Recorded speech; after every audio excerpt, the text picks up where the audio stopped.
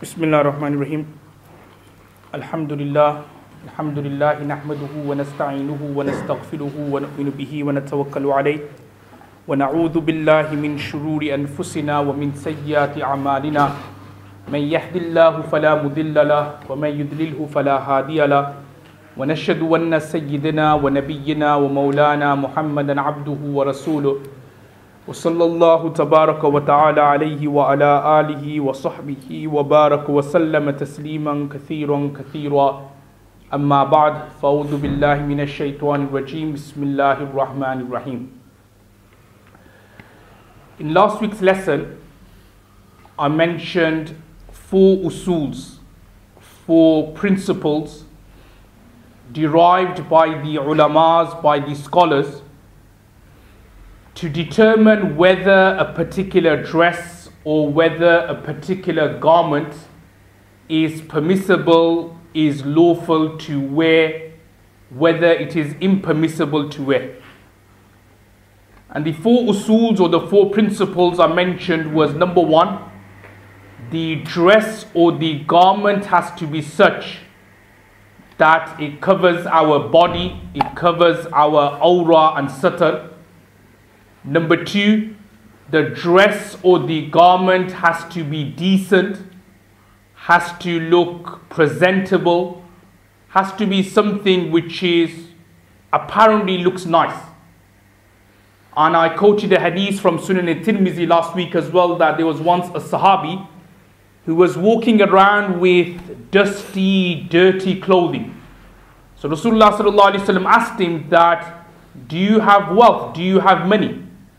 So that Sahabi, that companion replied by saying that, yes, so Prophet of Allah, I have goats, I have camels, I have horses, I have gold, I have silver.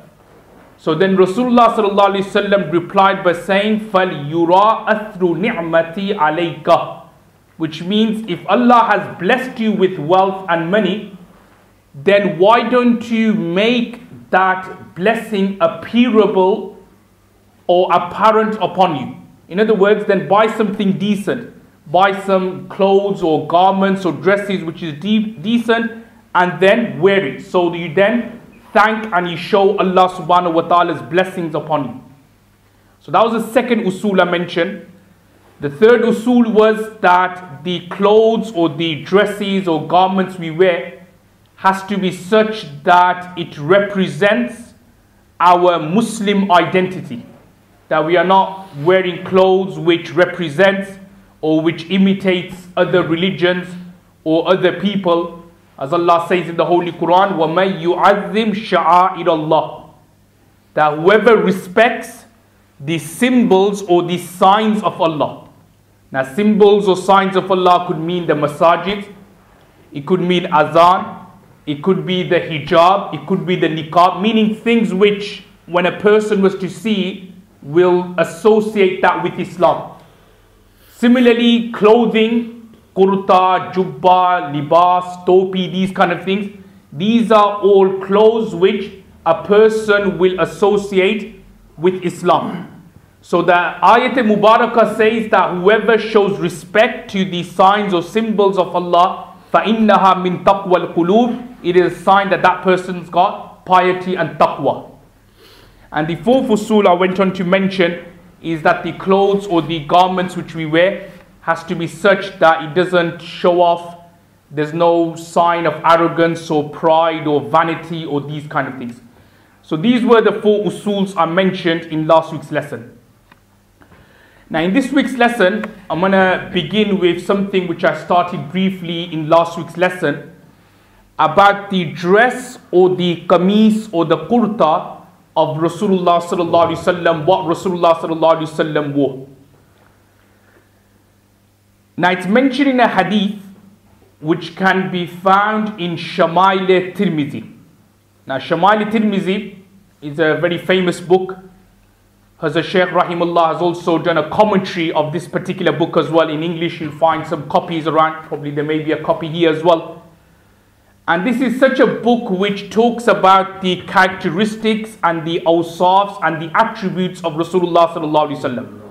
So you won't find any hadiths about, say, other things, just about Aap sallallahu alaihi wasallam's appearance, akhlaq, manners, what he wore, wagera wagera. So there's a chapter there about the clothes Rasulullah sallallahu alaihi wasallam wore. And in that hadith is mentioned that the kurta or the shirt of Rasulullah sallallahu alaihi wasallam, the sleeves were up to his wrists. Number two, it's also mentioned that the neckline was up to his chest. Like our kurta, we have the neckline up to the chest. And it's also mentioned that sometimes Rasulullah sallallahu alaihi wasallam would keep the button on the qamis and on the kurta open.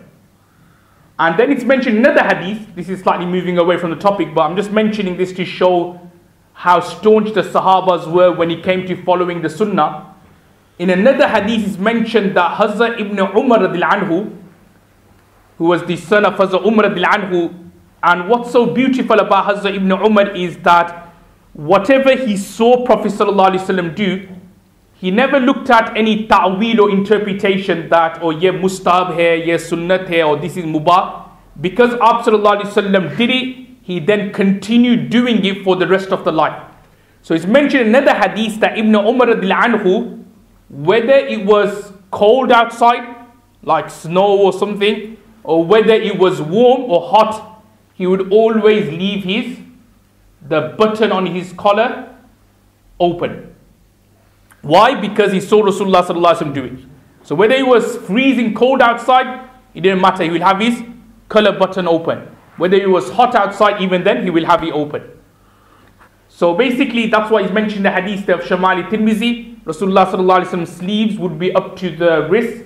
Then the neckline was up to his chest. He would also have the collar button open as well. Which then leads to another hadith which is also found in that section of a famous Sahabi in the name of Hazrat Salman Farsi radiallahu anhu. And it's mentioned, the background to this particular hadith is that Hazrat Salman Farsi radiallahu anhu, and there's some virtues of Hazrat Salman Farsi because Hazrat Salman radiallahu anhu was from Persia. He was a non-Arab. And once one of the Sahabas asked Rasulullah sallallahu alaihi wasallam the tafsir of وَآخَرِينَ مِنْهُمْ لَمَّا يَلْحَقُوا بِهِمْ, which is in Surah Jumu'ah, about those people who haven't reached us yet. So it's mentioned in Sahih al-Bukhari that Rasulullah sallallahu alaihi wasallam placed his hands on Hazrat Salman radiallahu anhu and said that if deen was to reach Thuraya is a name of a star, a very far away star. So in other words, Aap sallallahu alaihi wasallam is saying that if deen was to reach far, far away lands, there would be some men or a man similar to Hazrat Salman Farsi anhu who would do a lot of khidmat for the deen, who would help the deen a lot.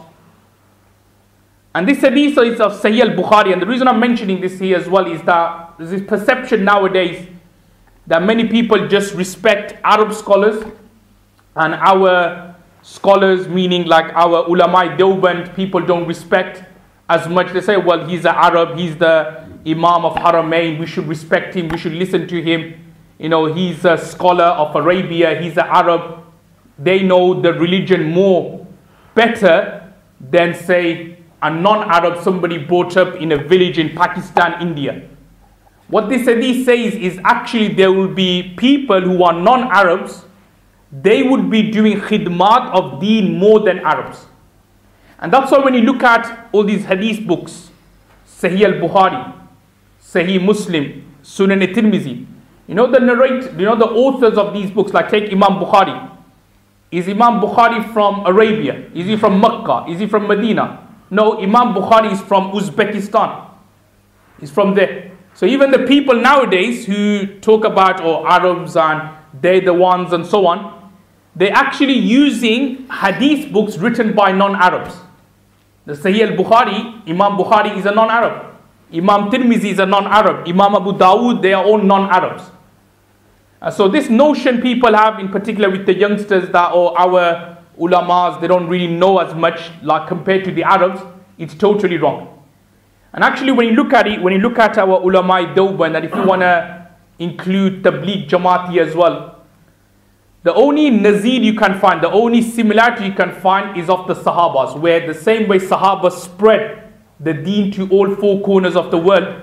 Similarly, the ulama Dawban and along with the Tabligh Jamaat, they're the only true living example nowadays where because of them deen has spread to all four corners of the world. Look at other sects, you won't find someone like this particular sect in this particular country, but you go wherever in the world you will find someone. There may be someone who's just teaching some kids in a madrasa, but he will be somehow connected to Darul Dawban, like he's studying in a madrasa which was from Darul Dawban. So what I'm trying to say is that the ulama Dawban, and obviously they have done so much khidmat for deen.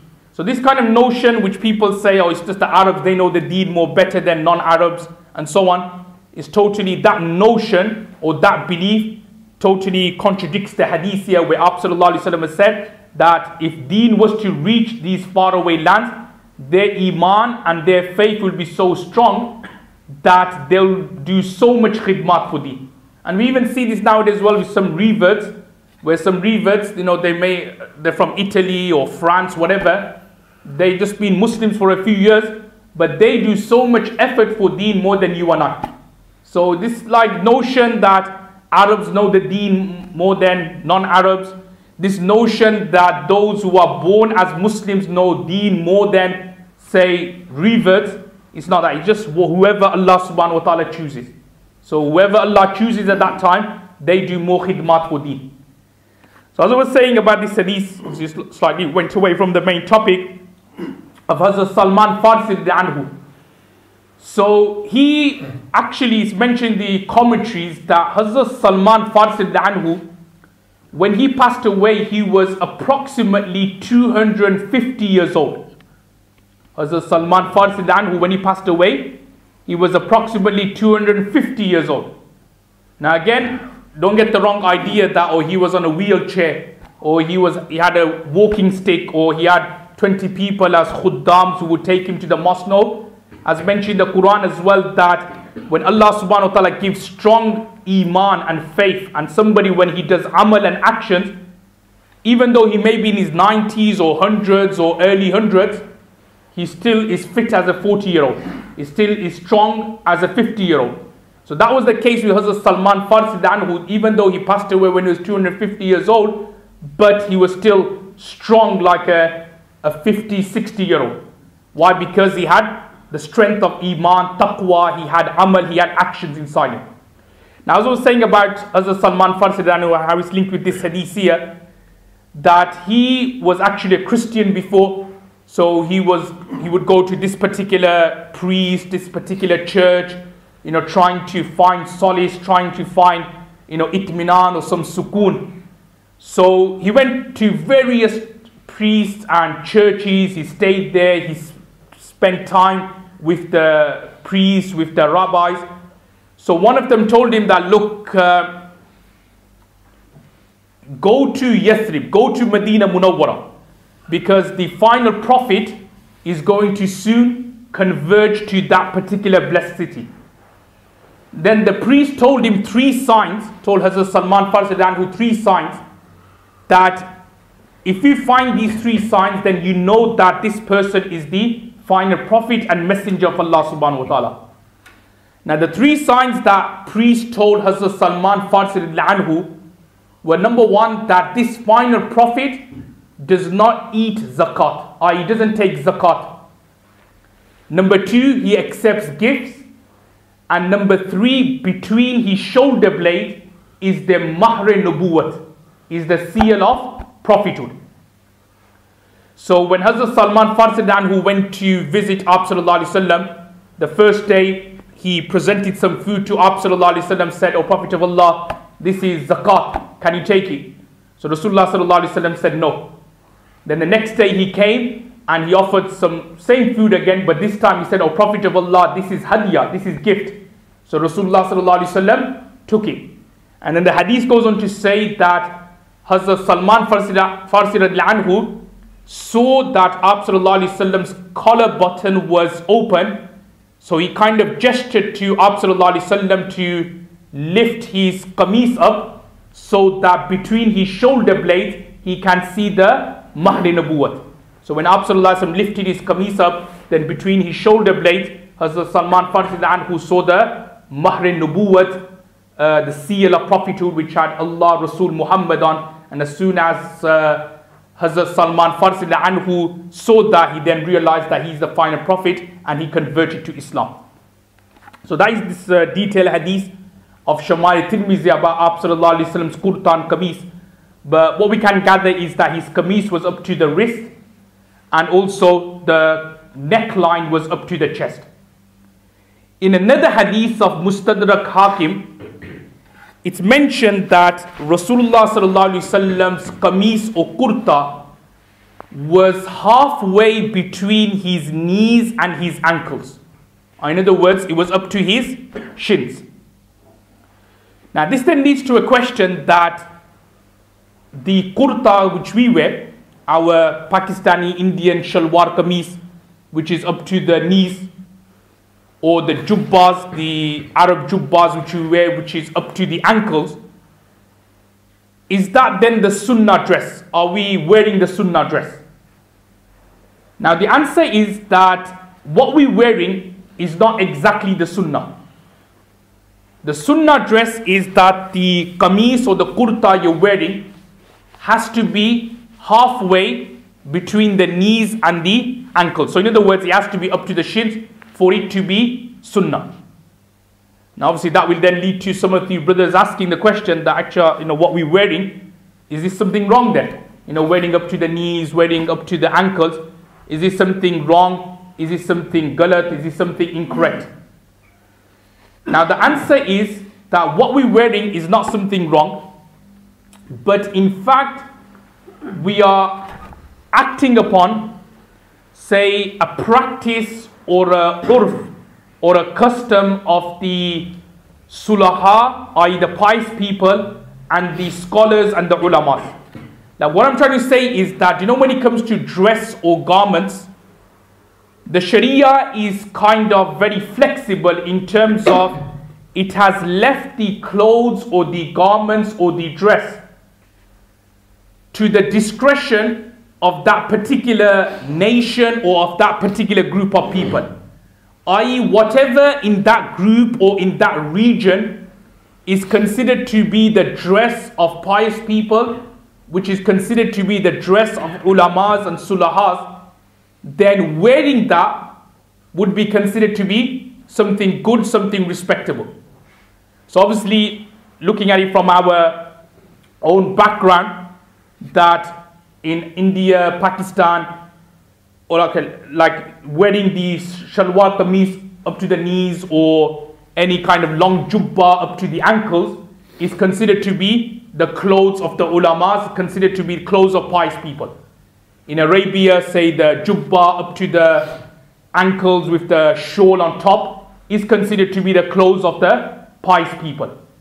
So therefore, wearing that so that, copying or imitating them, so that we have umeed and hope that in the hereafter, because we tried copying the clothes of the pious people, we tried copying and imitating the clothes of the ulamas, that we have hope and umeed that we could obviously hang on to their coattails and we will also enter Jannah and paradise as well.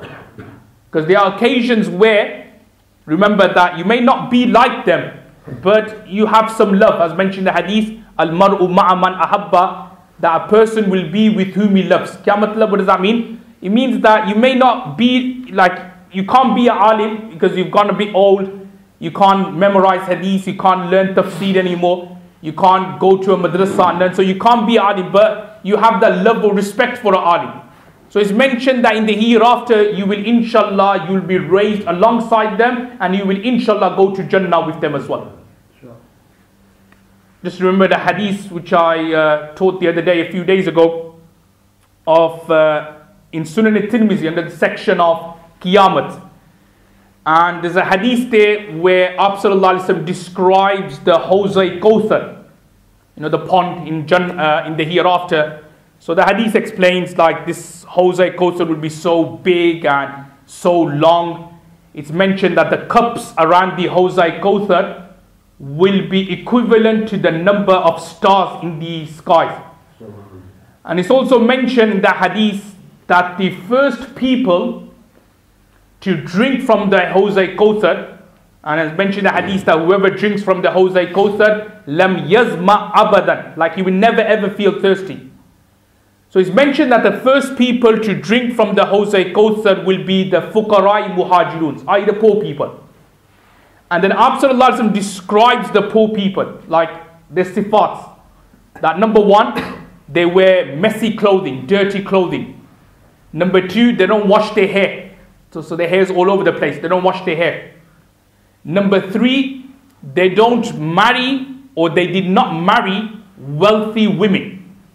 Because sometimes what happens is that when somebody's poor, so just to like ease himself from poverty or financial difficulties, he gets married to a rich woman. You sometimes see that as well, like people getting married to women for the visa, for the red passport and so on. So, but in the hadith is mentioned that these poor men, if they wanted, they could have got married to rich women, but they said no.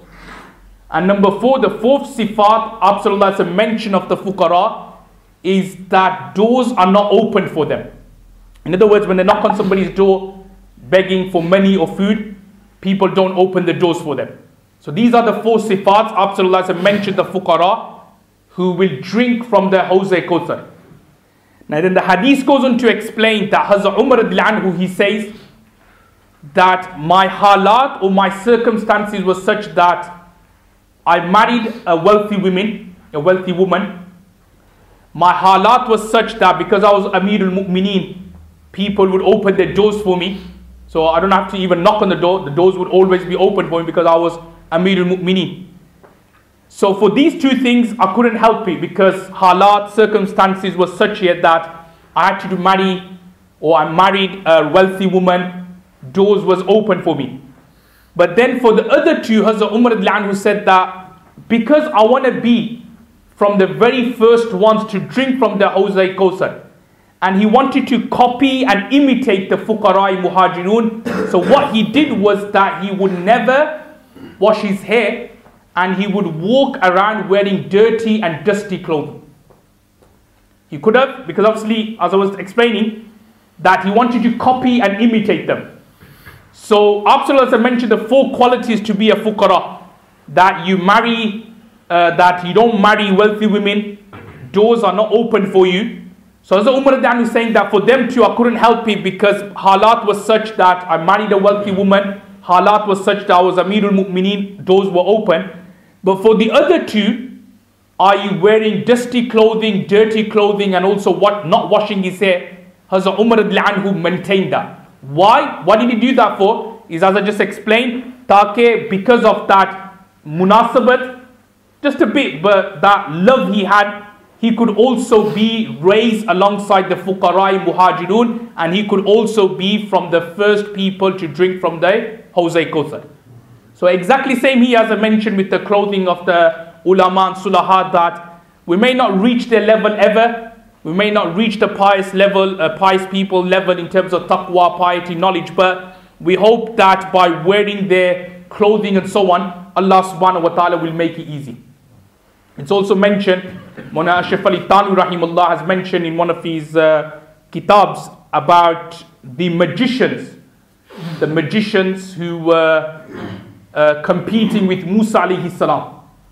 So Hazrat mentions in one of his books that when the day came, the Yawmuz Zina, the day of festival, where Musa alayhi salam was about to challenge the magicians of Fir'aun, it's mentioned that Musa alayhi salam, he was wearing a topi, he was wearing a hat, and I touched on it a couple of weeks ago that the wearing of the hat was the sunnah of every single prophet and messenger. So it's mentioned that he was wearing a hat and he was wearing the clothing of an alim or scholar, i.e. a qameez, something which was respectable. Hazrat also mentions that on that day, the magicians were also wearing the very same clothing as Hazrat Musa alayhi salam. They also were wearing a hat. They were also wearing a qameez and a kurta as well. And that's why when Musa alayhi salam defeated the magicians, what did the magicians do? They said, I believe in the Lord of Musa alayhi salam. Now why did they do that for? Because obviously if they were totally against Musa alayhi salam, even though they had seen a clear miracle, like Fir'aun saw a clear miracle, like Abu Jahl saw clear miracles, like Abu Lahab saw clear miracles, they wouldn't have believed in Musa alayhi salam.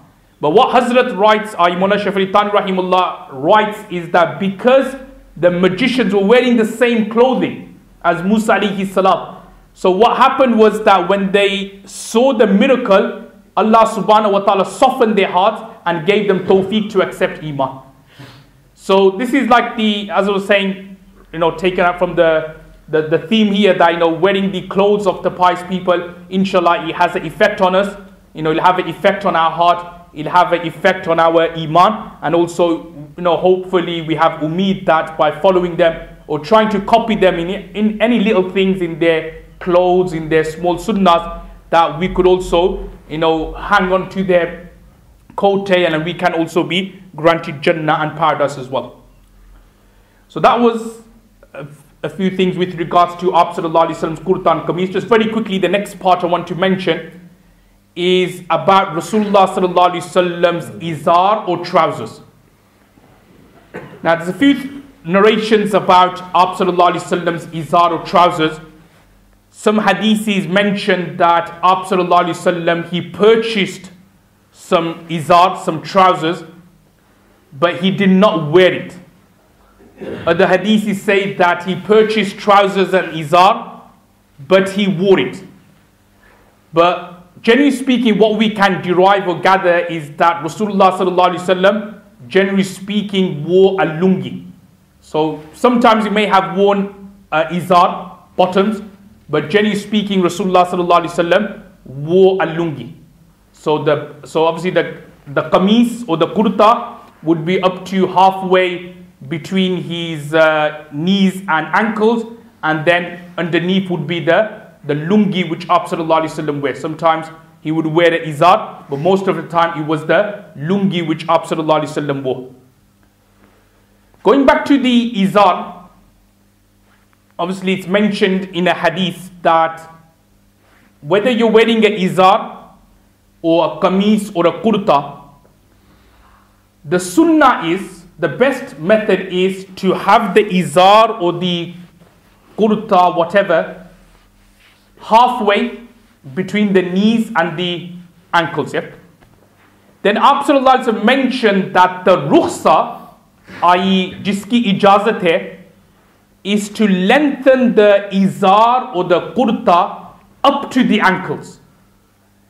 And anything which goes below the ankles, below the ankles, would be haram and lawful. So basically what we can gather is that izars or kurta, it should be halfway, like up to the shins.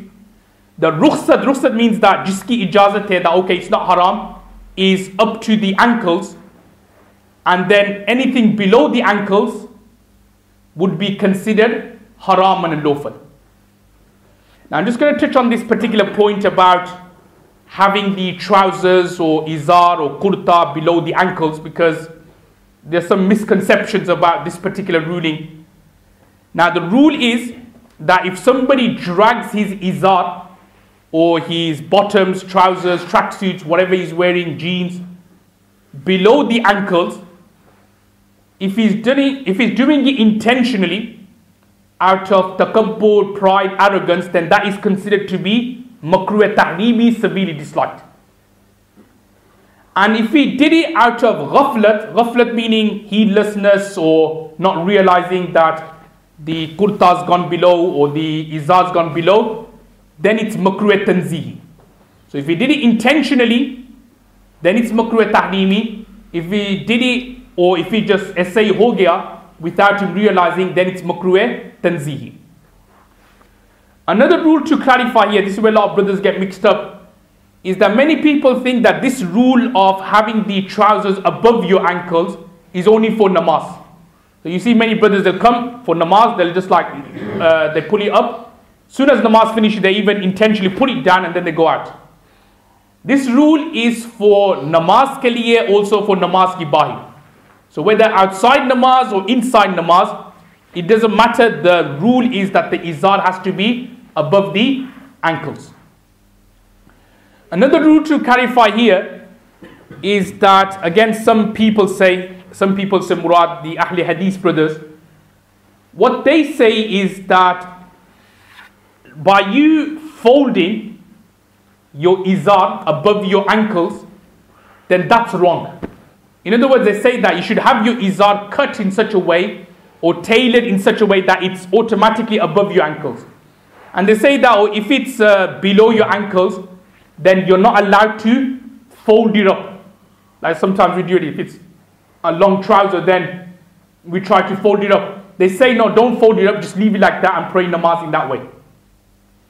And the reason why they say that don't fold up your izar is they use this hadith from Sahih Muslim, where the words of the hadith are that Prophet ﷺ has prohibited from folding your clothes. The hadith said, prohibited from folding the clothes. Now this is a good example of the nuqsan we see of people learning hadiths without a scholar, without a teacher. You know, people just look at translations of Sahih Muslim in English, oh, folding the clothes, oh, that's haram, and then they go around and tell the youngsters, oh bro, you're doing haram, or bro or sis, you're doing haram, and so on.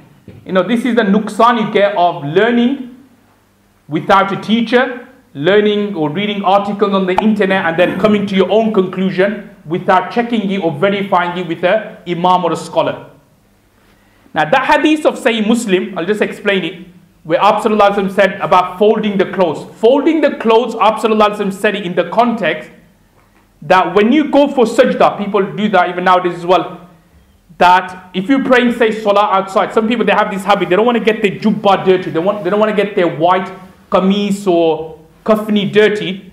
What they do is that when they're going for sajda, they lift their qamis or their kurta up and they kind of fold it and then they go for sajda. Abd said that is makruh. You shouldn't do that. But what they do, they apply for, oh, you can't then lift your izar up as well. So the answer to what they say is the hadith they're using from Sahih Muslim is not for this, for the izar. It was Rasulullah ﷺ said that for the situation about when you're going for sajda, then don't fold your jubba or your qamis up and do sajda on your izar and not to get your jubba dirty. Abd said, no, you should, let it get it dirty. You're doing it for the sake of Allah subhanahu wa ta'ala. And then to use that word of the hadith for the izar and, saying, oh, you can't fold it up and so on, then that is totally wrong and totally taken out of context. So in a nutshell, what I want to say is that with regards to trousers in particular, it should be, again, the sunnah, the preferable way is up to the shins. The rukhsa is up to the ankles, but anything below that would be considered to be unlawful and haram. May Allah give us the tawfiq to act on what's been said. Wa akhiru da'wana alhamdulillah.